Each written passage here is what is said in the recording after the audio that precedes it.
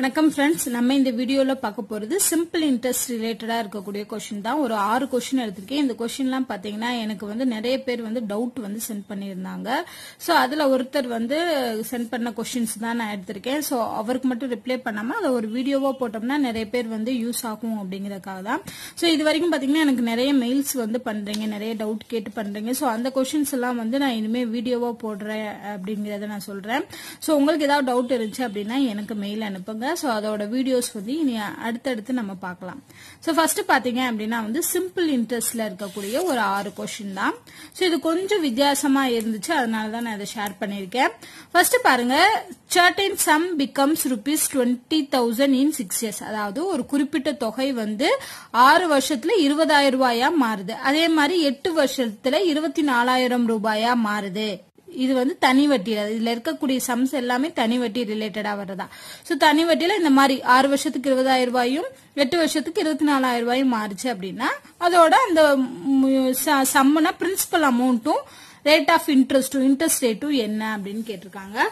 So இது நான் general மெத்தடும் சொல்றேன், ஷார்ட்கட் மெத்தடும் சொல்றேன். என்னை பொறுத்தளவு ஷார்ட்கட் மெத்தட் தான் ரொம்ப ஈஸி. நம்ம ஜெனரல் மெத்தட்ல போட்டோம்னா நிறைய ஸ்டெப்ஸ் பண்ற மாதிரி வரும். சோ இதுல பொறுத்தளவுக்கு ஷார்ட்கட் மெத்தட் அப்படிங்கிறது ஆப்ஷன்ல இருந்து போறதுதான். சோ அதுதான் பெஸ்ட் வே அப்படின்னு நான் நினைக்கிறேன்.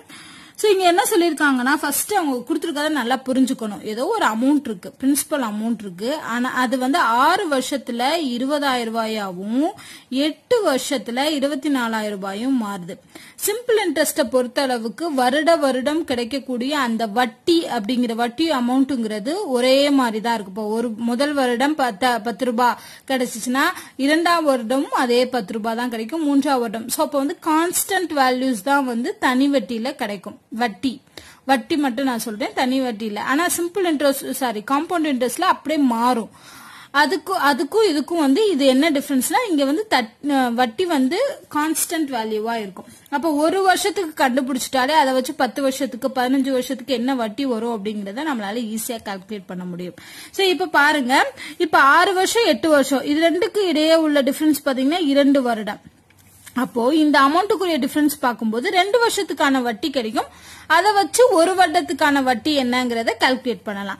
சோ இதுக்கு கழிச்சோம் அப்படின்னா என்ன கிடைக்கும், 4,000 ரூபாய் கிடைக்கும். அப்ப 2 வருஷத்துக்கு 4,000 ரூபாய் கிடைச்சா ஒரு வருஷத்துக்கான வட்டிங்கிறது 2,000 ரூபாய். சோ ஒரு வருஷத்துக்கு ஏதோ ஒரு பிரின்சிபல் அமௌண்ட்டுக்கு வட்டி எவ்வளவு கிடைக்குது, 2,000 ரூபாய் கிடைக்குது.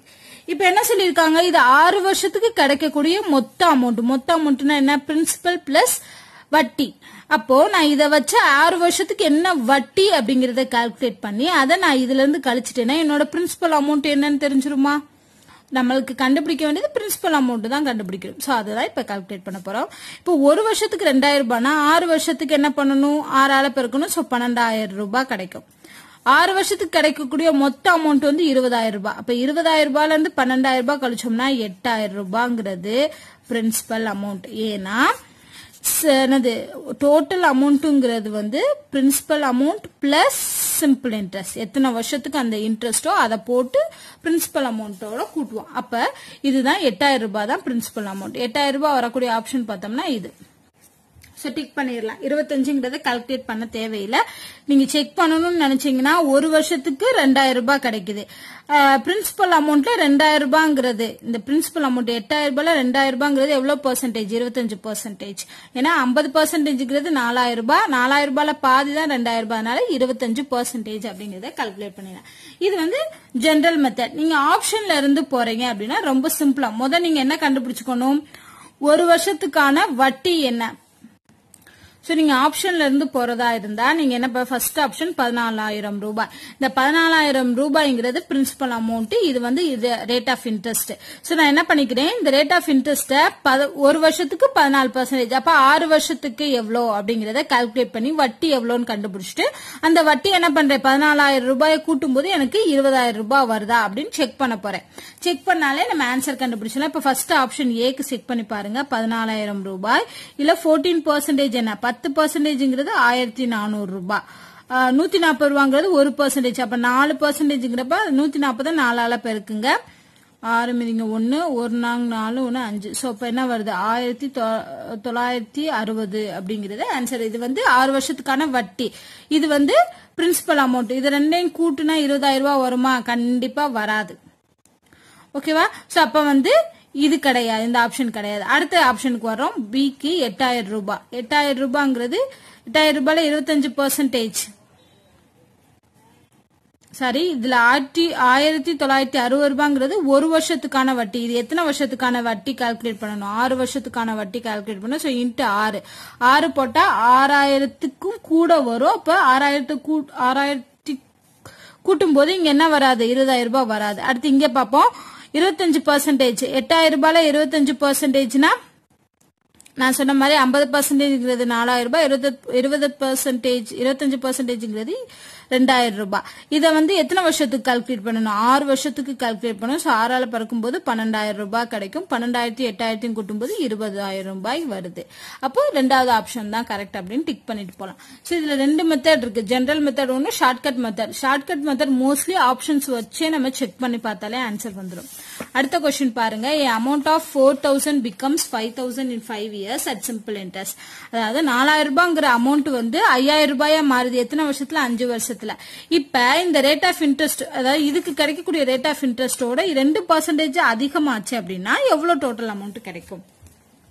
சோ ஃபர்ஸ்ட் புரிஞ்சுக்கணும். 4,000 ரூபாய்ங்கிறது 5,000 ரூபாயா மாறுது. சோ 4,000ங்கிறது 5,000 மாறுது. எத்தனை வருஷத்துல? 5 வருஷத்துல. அப்ப இது ரெண்டுக்கு உள்ள டிஃபரன்ஸ் கண்டுபிடிச்சோம்னா அதுதான் வட்டி. இந்த வட்டிங்கிறது எத்தனை வருஷத்துக்குரிய வட்டி? 5 வருஷத்துக்குரிய வட்டி. ஏன்னா 5 வருஷத்துல தானே 5,000 ரூபாயா மாறுது. சோ 5 வருஷத்துக்கு 1,000 ரூபானா ஒரு இது வந்து சரி 5 வருஷத்துக்கு 1,000 ரூபாய் அப்படின்னா 1 இயருக்கு எவ்வளவுன்னு கால்குலேட் பண்ணுங்க. சோ 1 இயர் கால்குலேட் பண்ணும்போது என்ன ஆகும்? 5ஆல அடிப்போம். அப்ப 200 ரூபாங்கிறது. சோ ஒரு வருஷத்துக்குரிய வட்டிங்கிறது 200. பிரின்சிபல் அமௌண்ட்ங்கிறது 4,000 ரூபாய். இந்த 4,000 ரூபாயில 200ங்கிறது எவ்வளோ ரேட் ஆஃப் இன்ட்ரெஸ்ட் அப்படிங்கிறது எவ்வளவு பெர்சன்டேஜ் கண்டுபிடிச்சோம்னா அதான் ரேட் ஆஃப் இன்ட்ரெஸ்ட். ஓகேவா? சோ அப்ப 4,000 ரூபாயில 200 ரூபாங்கிறது என்ன வரும்? 10%னா 400 ரூபாய். 400 ரூபாயில பாதி தான் 200. அப்ப 5%. So 5%ங்கிறதா rate of interest. ஒரு வருஷத்துக்கான ரேட் ஆஃப் இன்ட்ரெஸ்ட் 4,000 ரூபாய்க்கு வந்து 5% இருக்கு. இப்ப என்ன சொல்லிருக்காங்க? இந்த ரேட் ஆஃப் இன்ட்ரெஸ்ட் வாஸ் 2% மோர். 2% மோர்னா என்ன? 5 பிளஸ் 2%ங்கிறப்ப 7% ஆயிருது. இப்போ 7% ஆனதுக்கு அப்புறம் what was the total amount? Total அமௌண்ட்னா என்ன பண்ணணும்? பிரின்சிபல் பிளஸ் அந்த சிம்பிள் இன்ட்ரெஸ்ட். ஆல்ரெடி பிரின்சிபல் நமக்கு 4,000 தெரியும். இப்ப சிம்பிள் இன்ட்ரெஸ்ட் கண்டுபிடிக்கணும். சிம்பிள் இன்ட்ரெஸ்ட்டுக்கு 5 இயர்ஸ்க்கு 7% வட்டி கண்டுபிடிக்க போறோம். அவ்வளவேதான். சோ அப்ப என்ன வரும்? 4,000 ரூபாயில 5 வருஷத்துக்கு 7% வட்டினா 35% மொத்தம் எவ்வளவுன்னு கால்குலேட் பண்ண அதுதான் வட்டியா கிடைக்கும். ஓகேவா? So 10%ங்கிறது 400 into 3னா 1,200. இது வந்து 30%க்கு. 5%ங்கிறது 200. அப்ப என்ன வரும்? 1,400 ரூபாய் வரும். 400ல 35%ங்கிறது 1,400. இந்த 1,400 என்ன பண்ணணும்? இந்த பிரின்சிபல் அமௌண்ட்டை கூட்டணும். சோ 5,400 அப்படிங்கறது ஆன்சர் வரும். So total amount கேட்டிருக்காங்களா, principal amount கேட்டிருக்காங்களா அப்படிங்கறத பார்த்துட்டு ஆன்சர் பண்ணணும். அடுத்த क्वेश्चन பாருங்க. A certain sum is invested at simple interest at 16% per annum for 3 years. அதாவது 16% அப்படின்னு சொல்லி ரேட் ஆஃப் இன்ட்ரெஸ்ட் வச்சு 3 வருஷத்துக்கு ஒரு குறிப்பிட்ட அமௌண்ட் வந்து இன்வெஸ்ட் பண்றாங்க. அதுக்கு பதிலா 10% இதே 3 வருஷத்துக்கு 10% ரேட் ஆஃப் இன்ட்ரெஸ்ட் வச்சு அதே அமௌண்ட் பண்ணும்போது இன்ட்ரெஸ்ட் வந்து என்னவா வருது? 900 வந்து இந்த இதுக்கு அதிகமா வருது. 16% பண்ணும்போது 900 வந்து அதிகமா வருது இதை விட அப்படின்னு சொல்லியிருக்காங்க. இப்ப சம் என்னன்னு கேட்டிருக்காங்க. சோ ஒரே சம், அதாவது பிரின்சிபல் அமௌண்ட் 2 சிம்பிள் இன்ட்ரெஸ்ட்ல போடுறாங்க. ஃபர்ஸ்ட் இது பாத்தீங்கன்னா 16% அப்படின்னு சொல்லி 3 இயர்ஸ்க்கு போடுறாங்க. அடுத்தது பாத்தீங்கன்னா 10% அப்படின்னு சொல்லி 3 இயர்ஸ்க்கு போறாங்க. அப்ப இதுக்கு ஒரு சிம்பிள் இன்ட்ரெஸ்ட் கிடைக்கும், இதுக்கு ஒரு சிம்பிள் இன்ட்ரெஸ்ட் கிடைக்கும். இந்த சிம்பிள் இன்ட்ரெஸ்ட்டுக்கு இடையில உள்ள டிஃபரன்ஸ் என்ன? 900 rupees. அதாவது இதை விட இது வந்து 900 அதிகமா இருக்கு. ஏன்னா 16%ங்கிறதுனால காசு கூட வரும்.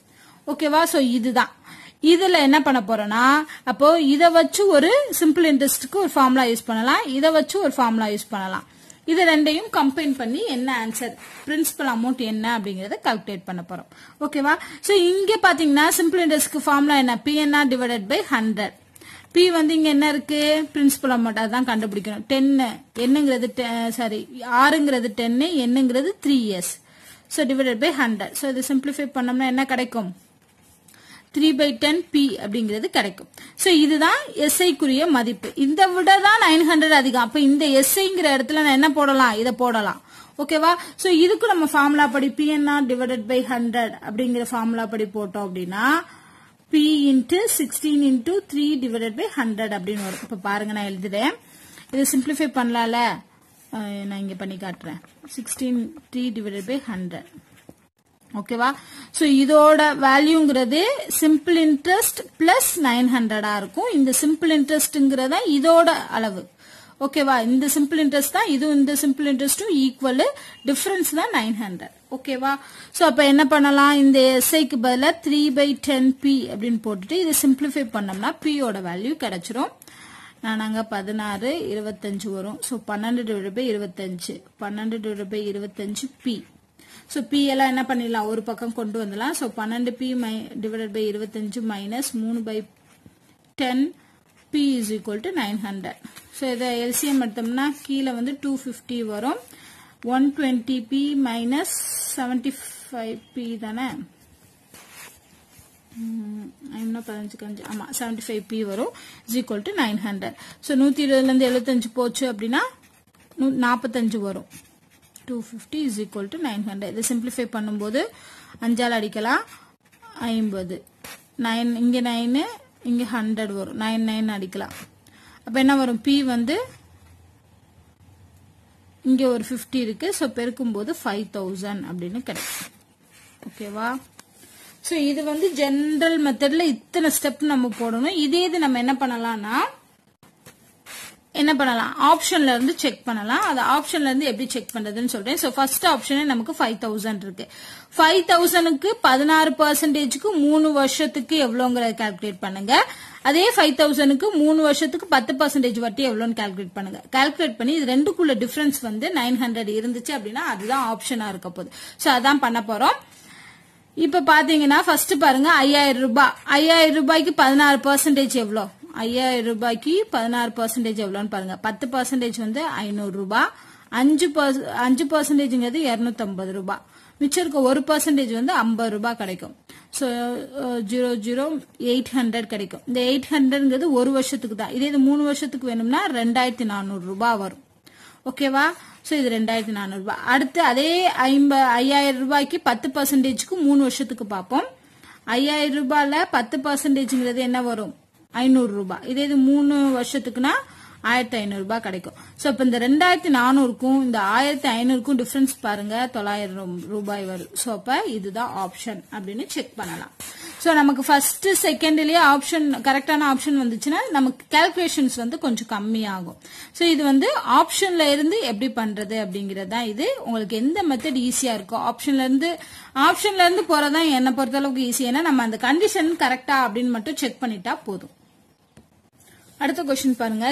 Kiran lent out an amount of 20,000 into two parts, one at 15% per annum and remaining at 10% per annum, both on simple interest. At the end of year, he received rupees 2,500 as total interest. What was the amount he lent out of 10% per annum? அதாவது கிரண் வந்து 20,000 ரூபாயை வந்து 2 தவணையா வாங்குறாரு.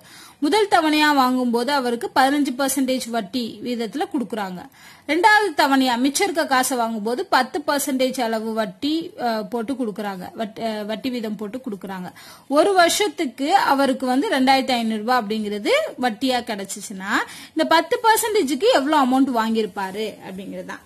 So அப்ப இந்த 2000 ரூபாயை அவர் 2 தவணையா வாங்குறாரு. So first தவணை அவர் எக்ஸ் அமௌண்ட் வாங்கினா ரெண்டாவது தவணை அவர் வாங்குறது 20,000 ரூபாய் மைனஸ் எக்ஸா இருக்கும். ஓகேவா? சோ இதுக்கு 15% வட்டி வீதம் கொடுக்கறாங்க. இதுக்கு 10% வட்டி வீதம். சோ ஒரு வருஷம் முடிவுல கிடைக்கக்கூடிய இந்த சிம்பிள் இன்ட்ரெஸ்ட், இந்த ரெண்டு சிம்பிள் இன்ட்ரெஸ்டையும் கூட்டணும்னா என்ன கிடைக்குது? 2500 ரூபாய் கிடைக்குது. சோ இதுதான். இப்ப என்ன பண்ண போறோம்னா இதுக்கு சிம்பிள் இன்ட்ரெஸ்ட் கண்டுபிடிக்க போறோம், இதை வச்சு சிம்பிள் இன்ட்ரெஸ்ட் கண்டுபிடிக்க போறோம். இது ரெண்டையும் கூட்டினோம்னா 2500 ரூபாய் வரணும்னு சொல்லி சிம்பிளிஃபை பண்ணி எக்ஸோட வேல்யூ கண்டுபிடிக்கிறோம். அந்த எக்ஸோட இருந்து 10% குறிய அமௌண்ட் என்னன்னு கண்டுபிடிக்க போறோம். ஓகேவா? சோ ஃபர்ஸ்ட் செக் பண்ணுங்க. சிம்பிள் இன்ட்ரெஸ்ட் வந்து ஃபார்முலா தான் PNR divided by 100.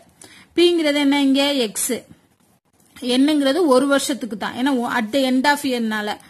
அடுத்து 15 divided by 100. சோ இதோட சிம்பிள் இன்ட்ரெஸ்ட் இது பிளஸ் இதோட சிம்பிள் இன்ட்ரெஸ்ட் கண்டுபிடிங்க. பிரின்சிபல் அமௌண்ட்ங்கிறது 20,000 மைனஸ் எக்ஸ், 1 இயர் தான். So 10% is equal to 2500. So இதை சிம்பிளிஃபை பண்ணலாம். கீழே பாத்தீங்கன்னா ரெண்டுமே 100 இருக்கு. சோ 100 ஹோலா எடுத்துக்கலாம். எல்சிஎம் எடுத்துக்கிட்டோம்னா 15x பிளஸ் 10 பேருக்குங்க 2 லட்சம் ரூபாய் வரும். 3 0, சோ மொத்தம் 5 0 வரும். மைனஸ் 10x வரும். Is equal to 2500. 15ல இருந்து 10x போச்சு அப்படின்னா 5x இருக்கும். ஓகேவா? அடுத்து என்ன இருக்கு? 2 லட்சம் ரூபாய் இங்க இருக்கும். So plus 2 lakhs. 100 cross multiply பண்ணீங்கன்னா 2,50,000 ரூபாய் அப்படின்னு இருக்கும். சோ இந்த 2 லட்சம் ரூபாய் இந்த பக்கம் கொண்டு போனோம்னா 2,50,000 இருந்து 2 லட்சம் போச்சுன்னா வெறும் 50,000 ரூபாய் மட்டும் இருக்கும். இங்க 5x இருக்கும். இது அடிச்சோம் அப்படின்னா என்ன வருது? எக்ஸோட வேல்யூ 10,000. எக்ஸோட வேல்யூ 10,000. சோ இந்த எக்ஸ் என்ன பண்ணணும்? நம்ம கழிக்கணும். 20,000 இருந்து கழிச்சோம்னா அதே 10,000 ரூபாய் தான் கிடைக்கும். அப்ப 10%க்கு எவ்வளவு அமௌண்ட் வாங்கியிருப்பாரு? 10,000 ரூபாய் வாங்கியிருப்பாரு. ஓகேவா? சோ இது வந்து ஜெனரல் மெத்தட். இது நம்ம ஆப்ஷன்ல இருந்து போனோம் அப்படின்னா இப்ப வந்து இந்த இதை மட்டும் ஞாபகம் வச்சுக்கோங்க. இதை மட்டும் அதுல இருந்து எழுதி ஞாபகம் வச்சுக்கோங்க. ஓகேவா? சோ இப்ப ஃபர்ஸ்ட் வந்து 15,000 ரூபாய், 20,000 ரூபாய்ல 15,000 ரூபாய் போச்சு. இத வந்து நம்ம 15,000 ரூபான்னு எடுத்துக்குவோம். 15,000 ரூபாய் அப்படின்னா 20,000 இருந்து 15,000 ரூபாய் போச்சுன்னா 5,000 ரூபாய். சோ 5,000 ரூபாய்க்கு 10%னா என்ன வரும்? 500 ரூபாய் வரும்.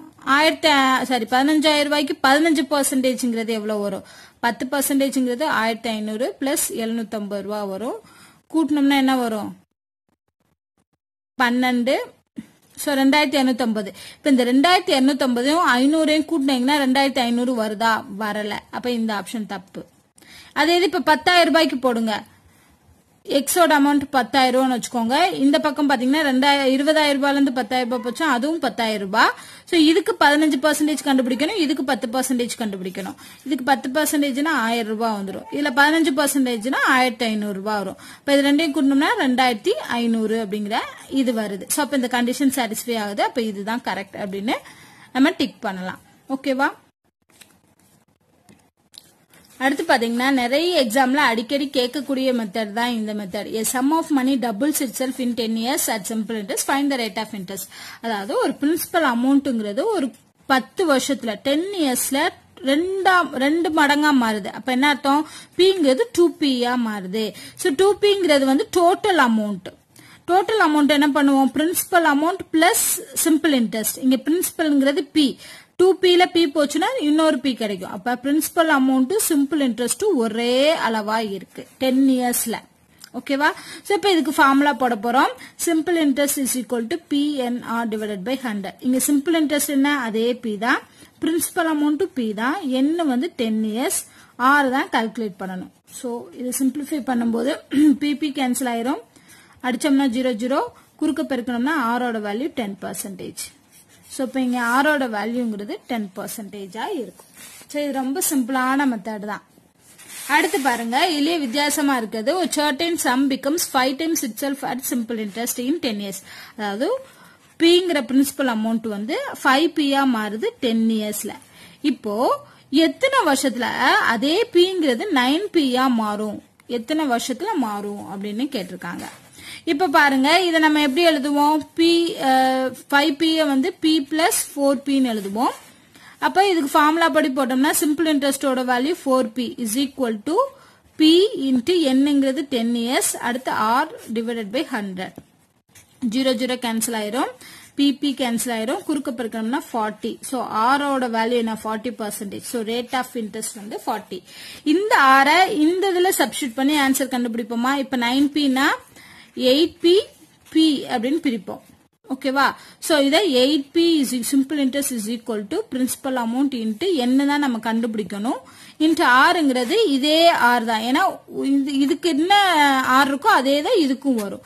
சோ இப்ப ஆறுங்கிறது 40 டிவைடட் பை 100. 0 0 கேன்சல் ஆயிரும், pp கேன்சல் ஆயிரும். 144 2 4s are 8. சோ குறுக்க பெருக்குங்க 20. சோ என்னோட வேல்யூ 20 years. அப்ப 20 வருஷத்துல p வந்து 9p ஆ மாறும். சோ இந்த மாதிரி எல்லாம் கேட்டாங்கன்னா ரொம்ப சிம்பிளான மெத்தட்ல நம்ம ஆன்சர் பண்ணிடலாம். சோ இந்த மாதிரி டபுள் ஆகுது ட்ரிபிள் ஆகுது அப்படின்னா இதே தான் கான்செப்ட். என்ன தெரிஞ்சுக்கணும் அப்படின்னா இந்த total அமௌண்ட்ல principal amount plus simple interest வரும். பிரின்சிபல் அமௌண்ட்ங்கிறது p அப்படின்னா p கழிச்சிட்டோம் அப்படின்னா 4pங்கிறது சிம்பிள் இன்ட்ரெஸ்ட். அப்ப 9p அப்படின்னா 8pங்கிறது சிம்பிள் இன்ட்ரெஸ்டா வரும். இதே இது 10pனா 9pங்கிறது சிம்பிள் இன்ட்ரெஸ்டா வரும். சோ இதுதான் வந்து மெத்தடு. சோ இந்த 6 சம்ஸும் பாத்தீங்கன்னா ஓரளவுக்கு உங்களுக்கு புரியுற மாதிரி நான் சொல்லியிருக்கேன். மோஸ்ட்லி பாத்தீங்கன்னா பிராக்டிஸ் பண்ணும்போதே நீங்க ஆன்சர்ல இருந்து அந்த கண்டிஷனை செக் பண்ற மாதிரி பண்ணுங்க. அப்படி பண்ணும்போது நமக்கு டைம் வந்து ரொம்ப கன்சியூம் ஆகாது. நம்ம சீக்கிரம் வந்து இந்த சம்ம வந்து முடிச்சிடலாம். சோ இதே மாதிரி உங்களுக்கு டவுட் இருந்தாலும் நீங்க கமெண்ட் பண்ணுங்க. இல்ல இதை விட ஏதாவது சஜஷன்ஸ் இருந்தாலும் இந்த வீடியோக்குள்ள கமெண்ட் பண்ணுங்க. இந்த வீடியோ உங்களுக்கு பிடிச்சிருந்தா லைக் அண்ட் ஷேர் பண்ணுங்க. நன்றி.